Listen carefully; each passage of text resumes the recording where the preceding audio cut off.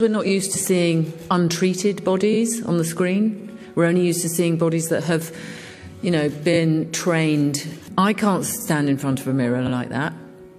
If I stand in front of a mirror, I'm always sort of, I'll pull something in, I'll turn to the side, I'll do something. I can't just stand there. Why would I do that? It's horrifying.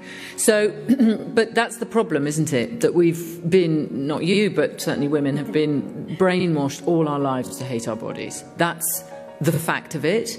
And everything that surrounds us reminds us how imperfect we are, and everything is wrong with us. Everything is wrong. And you need to look like this. So you try standing in front of a mirror, take your clothes off and don't move. Don't go, just don't move. Just accept it and don't judge it.